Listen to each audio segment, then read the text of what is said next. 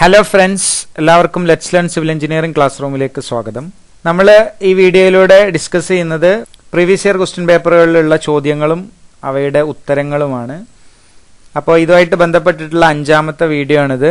തുടർന്ന് വീഡിയോ ലഭിക്കാൻ വേണ്ടി എല്ലാവരും ഈ ചാനൽ സബ്സ്ക്രൈബ് ചെയ്യുക. അതുപോലെ തന്നെ വീഡിയോയുടെ നോട്ടിഫിക്കേഷൻ ലഭിക്കാൻ വേണ്ടി ബെൽ ബട്ടൺ ക്ലിക്ക് ചെയ്യുക. നമുക്ക് ഒന്നാമത്തെ ചോദ്യത്തിലോട്ട് പോവാം. ആദ്യത്തെ question, sugar cane is A dash crop. Sugar cane എന്ത് ക്രോപ്പാണ് എന്നാണ് ചോദ്യം. ഓപ്ഷൻസ് തന്നിരിക്കുന്നത് perennial crop, kharif crop, rabi crop and none of these. Okay, ഇത് എല്ലാവർക്കും അറിയാം, ഇറിഗേഷനുമായിട്ട് ബന്ധപ്പെട്ടിട്ടുള്ള ഒരു ക്വസ്റ്റ്യൻ ആണ്.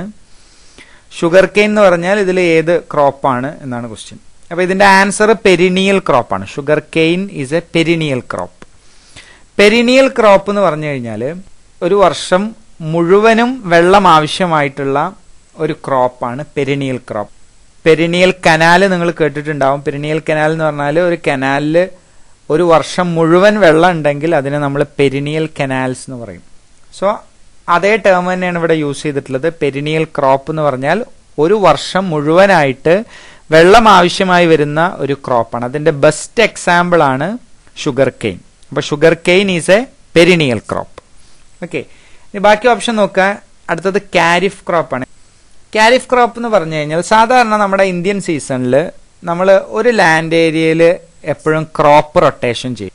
ഒരു വർഷം മുഴുവനായിക്കൊണ്ട് ഒരു സ്ഥലത്ത് നമ്മൾ ഒരേ ക്രോപ്പ് ഉണ്ടാക്കൂല. അതിന് പകരം അവിടെ ക്രോപ്പ് റൊട്ടേഷൻ ചെയ്യും. ക്രോപ്പ് റൊട്ടേഷൻ എന്ന് പറഞ്ഞാൽ ഒരു സീസണിൽ ഒരു ക്രോപ്പ് ആണെങ്കിൽ അടുത്ത സീസണിൽ വേറൊരു ക്രോപ്പാണ് എന്ത് ചെയ്യുക, സെയിം സ്ഥലത്ത് തന്നെ നമ്മൾ ഇടുക.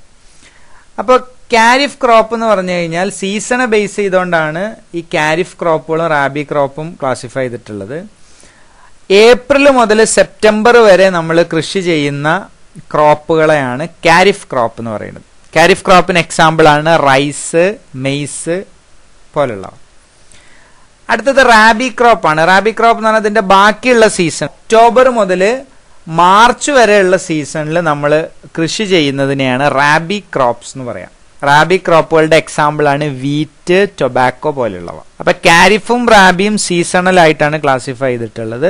അപ്പൊ ഏപ്രിലിന് വരെ ചിലപ്പോൾ 2 മാസം കൂടെ കഴിഞ്ഞ് മൺസൂൺ സീസൺ സ്റ്റാർട്ട് ചെയ്യുന്ന ആ സമയത്തായിട്ടും കാരിഫ് സീസൺ സ്റ്റാർട്ട് ചെയ്യാറുണ്ട്. യൂഷ്വലി നമ്മൾ പറയുന്നത് കാരിഫ് ക്രോപ്പുകൾ ഏപ്രിൽ മുതൽ സെപ്റ്റംബർ വരെയും റാബി ക്രോപ്പുകൾ ഒക്ടോബർ മുതൽ മാർച്ച് വരെയുള്ള സീസണാണ്. രണ്ടാമത്തെ ക്വസ്റ്റ്യൻ നോക്കുക. The most efficient cross section of A channel. ഒരു ചാനൽ എടുക്കുകയാണെങ്കിൽ ആ ചാനലിൽ ഏറ്റവും എഫിഷ്യന്റ് ആയിട്ടുള്ള ക്രോസ് സെക്ഷൻ ഏതാണ് എന്നാണ് ക്വസ്റ്റ്യൻ. അപ്പൊ ഈ ചോദ്യം ചോദിച്ചിട്ടുള്ളത് ഫ്ലൂയിഡ് മെക്കാനിക്സിലെ ഓപ്പൺ ചാനൽസ് എന്ന് പറഞ്ഞ പോർഷനിൽ നിന്നാണ്. ഓപ്പൺ ചാനൽ എന്ന് പറഞ്ഞാൽ തുറന്ന് വെക്കപ്പെട്ടിട്ടുള്ള ചാനലുകൾ, കനാല് അല്ലെ റിവർ പോലുള്ളതിനൊക്കെയാണ് നമ്മൾ ചാനൽസ് എന്ന് പറയാം. അപ്പൊ അതില് ആ ഓപ്പൺ ചാനലിൽ ഏറ്റവും എഫിഷ്യന്റ് ആയിട്ടുള്ള ക്രോസ് സെക്ഷൻ വരുന്നത് ഏതാണ്? അതിന്റെ ഉത്തരം ട്രപ്പിസോയിഡൽ ആണ്. The most efficient cross section of A channel, answer option D, trapezoidal section. Okay, എന്താണ് ഈ മോസ്റ്റ് എഫിഷ്യന്റ് സെക്ഷൻ അല്ലെങ്കിൽ മോസ്റ്റ് എക്കണോമിക്കൽ സെക്ഷൻ എന്ന് പറഞ്ഞാൽ എന്താണ്? ഒരു ചാനലിന്റെ സെക്ഷനിലൂടെ ഒരു ചാനലിന്റെ ക്രോസ് സെക്ഷൻ എടുക്കുകയാണെന്നുണ്ടെങ്കിൽ ആ ക്രോസ് സെക്ഷനിൽ നമുക്ക് മാക്സിമം ഡിസ്ചാർജ് കിട്ടുന്ന ക്രോസ് സെക്ഷൻ ഏതാണോ അതിനെയാണ് നമ്മൾ മോസ്റ്റ് എഫിഷ്യന്റ് ക്രോസ് സെക്ഷൻ അല്ലെങ്കിൽ മോസ്റ്റ് എക്കണോമിക്കൽ ക്രോസ് സെക്ഷൻ എന്ന് പറയാം. ശരിക്കും മോസ്റ്റ് എഫിഷ്യന്റ് ക്രോസ് സെക്ഷൻ എന്ന് പറയുന്നത് സെമി സർക്കുലർ ആണ്. ശരിക്കും ശ്രദ്ധിക്കുക, മോസ്റ്റ് എഫിഷ്യന്റ് ക്രോസ് സെക്ഷൻ എന്ന് പറയുന്നത് സെമി സർക്കുലർ ആണ്. പക്ഷെ സെമി സർക്കുലർ ഓപ്പൺ ചാനലുകൾ വളരെ കുറവാണ്. അതുകൊണ്ട് തന്നെ കൂടുതലായിട്ടും നമ്മൾ കൺസ്ട്രക്ട് ചെയ്യുന്നത് ട്രയാങ്കുലറും സ്ക്വയറും ട്രപ്പിസോയിഡലുമാണ്.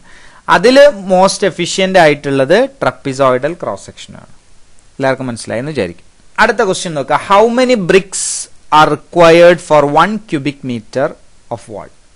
ഒരു ക്യൂബിക് മീറ്റർ വാളിൽ എത്ര ബ്രിക്ക് ആവശ്യമായിട്ടുണ്ടാവും? ഈ ക്വസ്റ്റ്യൻ ഇങ്ങനെ 1 cubic meter എന്ന് മാത്രമല്ല, ചിലപ്പോൾ 2 3 5 എന്നൊക്കെ നമുക്ക് ക്വസ്റ്റ്യൻ ചോദിക്കാം. അപ്പൊ ഏത് ക്വസ്റ്റ്യൻ ചോദിച്ചു കഴിഞ്ഞാലും അതിന്റെ ആൻസർ എങ്ങനെ കണ്ടുപിടിക്കുക എന്നാണ് പറയാൻ പോകുന്നത്. ഓക്കെ, അപ്പൊ 1 cubic meter ഓഫ് വാൾ എന്ന് പറഞ്ഞാൽ എന്താണ്? 1 cubic meter ഓഫ് വാൾ എന്ന് പറഞ്ഞാൽ 1 മീറ്റർ നീളവും 1 മീറ്റർ വീതിയും 1 മീറ്റർ ഹൈറ്റും ഉള്ള ഒരു വാള് നമ്മൾ എടുക്കുകയാണെങ്കിൽ അല്ലെങ്കിൽ ഒരു ചുമര് നമ്മൾ എടുക്കുകയാണെങ്കിൽ അതിൽ എത്ര ബ്രിക്ക് നിറയ്ക്കാൻ പറ്റും? നമുക്കൊരു ലോജിക്കായിട്ട് നമ്മൾ ആലോചിച്ചാൽ നമുക്ക് മനസ്സിലാവും. ഈ 1 മീറ്റർ നീളം, 1 മീറ്റർ വീതി, 1 മീറ്റർ ഹൈറ്റ് എന്ന് പറയുന്നത് എന്താണ്? ആക്ച്വലി ഒരു വോളിയമാണ്. അതായത് വോളിയം ഓഫ് ആ വാളാണ് 1 മീറ്റർ ക്യൂബ് എന്നുള്ളത്. ഓക്കെ, ഇതിൽ നമ്മൾ അടുക്കി വെക്കുന്ന ബ്രിക്കുകൾക്ക് എന്തുണ്ട്? ഒരു വോളിയം ഉണ്ട്. അപ്പൊ ടോട്ടൽ വോളിയത്തിനെ ഒരു ബ്രിക്കിന്റെ വോളിയം വെച്ച് ഡിവൈഡ് ചെയ്യുകയാണെന്നുണ്ടെങ്കിൽ നമുക്ക് എന്ത് ചെയ്യും? അതിൽ എത്ര ബ്രിക്ക് ആവശ്യമായിട്ട് വരുന്നുണ്ട് എന്ന് കിട്ടും. അപ്പോൾ how many BRICS required for 1 metre cube of വാൾ എന്ന് ചോദിച്ചു കഴിഞ്ഞാൽ അതിന്റെ ഇക്വേഷൻ ഇതാണ്. That is equal to total volume. എത്ര വോളിയമാണ്? 1 ക്യൂബിക് മീറ്ററിന് പകരം 2 ആണ് ചോദിച്ചെങ്കിൽ അതിന് ടോട്ടൽ വോളിയം എന്ന് പറയുന്നത് 2 ആണ്. ഓക്കെ, അപ്പൊ total volume divided by volume of 1 brick. ഒരു ബ്രിക്കിന്റെ വോളിയവുമായിട്ട് അതിനെ എന്ത് ചെയ്യുക? ഡിവൈഡ് ചെയ്യാം. അപ്പോൾ 1 ഡിവൈഡഡ് ബൈ, നമുക്കറിയാം ഒരു ബ്രിക്കിന്റെ സ്റ്റാൻഡേർഡ് സൈസ് എന്ന് പറയുന്നത് 19 centimetre by 9 centimetre by 9 centimetre ആണ്. 19 സെന്റിമീറ്റർ നീളം, 9 സെന്റിമീറ്റർ വീതി, 9 സെന്റിമീറ്റർ ഹൈറ്റ് ഉള്ള ബ്രിക്കുകളെയാണ് സ്റ്റാൻഡേർഡ് ബ്രിക്ക് എന്ന് പറയാം.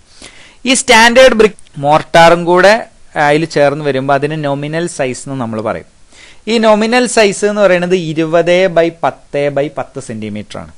20 സെന്റിമീറ്റർ നീളം, 10 സെന്റിമീറ്റർ വീതി, 10 സെന്റിമീറ്റർ ഹൈറ്റ്. അപ്പൊ ഇവിടെ നോമിനൽ സൈസ് ആണ് നമ്മൾ എന്ത് ചെയ്യേണ്ടത്? കൺസിഡർ ചെയ്യേണ്ടത്. അപ്പൊ അതിൽ ടോട്ടൽ വോളിയം എന്ന് പറയുന്നത് 1 ക്യൂബിക് മീറ്റർ ആണ്. ഡിവൈഡഡ് ബൈ 20 സെന്റിമീറ്റർ എന്ന് പറഞ്ഞാൽ 0.2 മീറ്റർ, 10 സെന്റിമീറ്റർ 0.1 ഇൻറ്റു 0.1.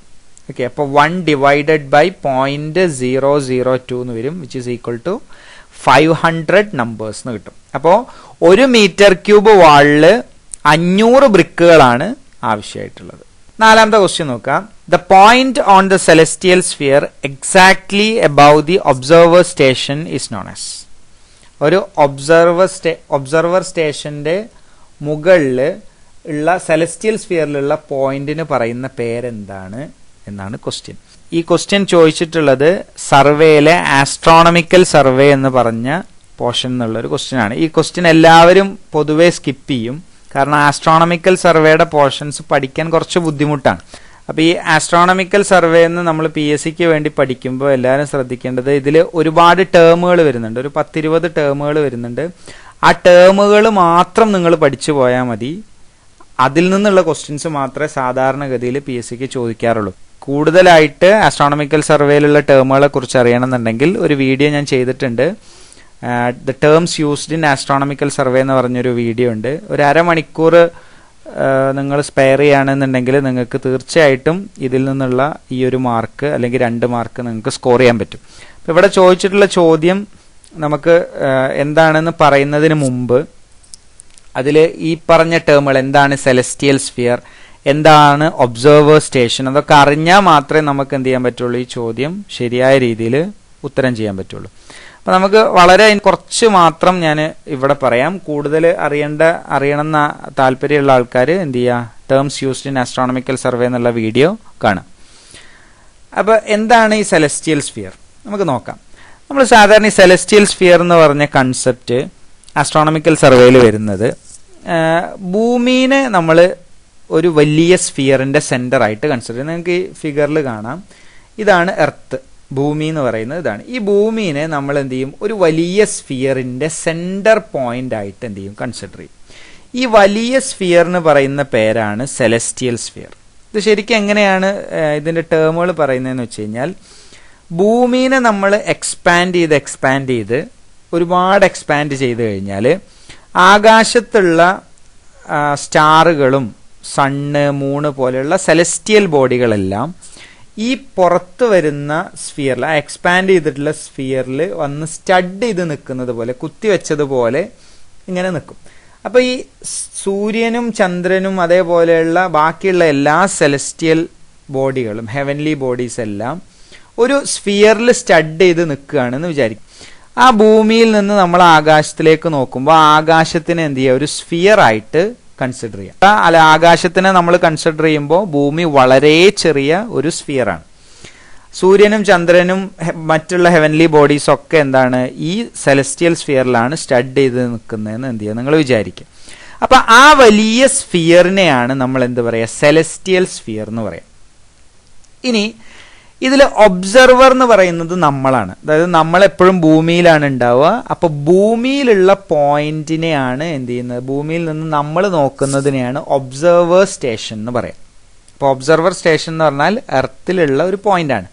ഇനി ഈ സെലസ്റ്റിയൽ സ്ഫിയറിനെ ഭൂമിയായിട്ട് കൺസിഡർ ചെയ്യുമ്പോൾ ഒരു വലിയ ക്രിക്കറ്റ് സ്റ്റേഡിയത്തിൽ ഒരു ക്രിക്കറ്റ് ബോളിന്റെ അത്രയും മാത്രമേ എന്തുണ്ടാവുള്ളൂ, ഭൂമി ഉണ്ടാവുള്ളൂ. അതുകൊണ്ട് ഈ സെലസ്റ്റിയൽ സ്ഫിയറിനെ കൺസിഡർ ചെയ്യുമ്പോൾ എർത്തിനെ വേണമെങ്കിൽ നമുക്കൊരു പോയിന്റ് ആയിട്ട് കൺസിഡർ ചെയ്യാം. അപ്പൊ ആ പോയിന്റിലാണ് ഒബ്സർവേഴ്സ് സ്റ്റേഷൻ ഉള്ളത്. ഒരു ഒബ്സർവർ ഭൂമിയുടെ മുകളിൽ നിൽക്കുന്നുണ്ട് എന്ന് വിചാരിക്കുക. അതിന്റെ കൃത്യം മുകളിലോട്ട് നമ്മൾ ഒരു ലൈൻ വരയ്ക്കുകയാണെങ്കിൽ ആ ലൈൻ അങ്ങനെ എക്സ്റ്റെൻഡ് ചെയ്ത് സെലസ്റ്റിയൽ സ്ഫിയറിൽ പോയി തട്ടുന്നത്. ഇതിൽ നിങ്ങൾക്ക് കാണാം, ഇതാണ് ഒബ്സർവർ. ആ ഒബ്സർവറിന്റെ മുകളിൽ നിന്ന് നമ്മൾ എന്ത് ചെയ്യാണ്, ഒരു പ്ലംബ് ലൈൻ വരയ്ക്കുകയാണെന്നുണ്ടെങ്കിൽ ആ പ്ലംബ് ലൈൻ എന്ത് ചെയ്യും, മുകളിൽ സെലസ്റ്റിയൽ സ്ഫിയറിൽ പോയിട്ട് ഒരു പോയിന്റിൽ ചെന്ന് തട്ടും. ആ പോയിന്റിൽ തട്ടുന്ന ആ പോയിന്റിന് പറയുന്ന പേരാണ് ജെനിത്ത്. ശരിക്കും ശ്രദ്ധിക്കുക, മുകളിൽ പോയി തട്ടുന്ന പോയിന്റാണ് ജെനിത്ത്. ഇനി ഈ ഒബ്സർവറിന്റെ തന്നെ താഴത്തോട്ട് നമ്മൾ എന്ത് ചെയ്യാണ്, ഒരു ലൈൻ വരയ്ക്കുകയാണ്. അത് സെലസ്റ്റിയൽ സ്ഫിയറിൽ പോയി തട്ടുകയാണെങ്കിൽ ആ പോയിന്റിന് വിളിക്കുന്ന പേരാണ് നാദിർ. അപ്പോൾ ജെനിത്തും നാദിറും മനസ്സിലായി. ഇനി അടുത്തൊരു ടേമാണ് പോൾ. പോള് നമ്മൾ സാധാരണ നോർത്ത് പോൾ, സൗത്ത് പോൾ എന്നൊക്കെ കേട്ടിട്ടുണ്ടാവും. എർത്തിനൊരു നോർത്ത് പോൾ ഉണ്ട്, എർത്തിനൊരു സൗത്ത് പോൾ ഉണ്ട് എന്ന് കേട്ടിട്ടുണ്ടാവും. അപ്പൊ നമുക്കറിയാം എർത്ത് റൊട്ടേറ്റ് ചെയ്തുകൊണ്ടിരിക്കുകയാണ്. എർത്ത് എന്ത് ചെയ്യുന്നുണ്ട്, ഭൂമി എന്ത് ചെയ്യുന്നുണ്ട്, കറങ്ങിക്കൊണ്ടിരിക്കുന്നുണ്ട്. നമ്മൾ ആ കറങ്ങിക്കൊണ്ടിരിക്കുന്ന ഭൂമിക്ക് ഒരു ആക്സിസ് ഉണ്ട് എന്ന് വിചാരിക്കുക.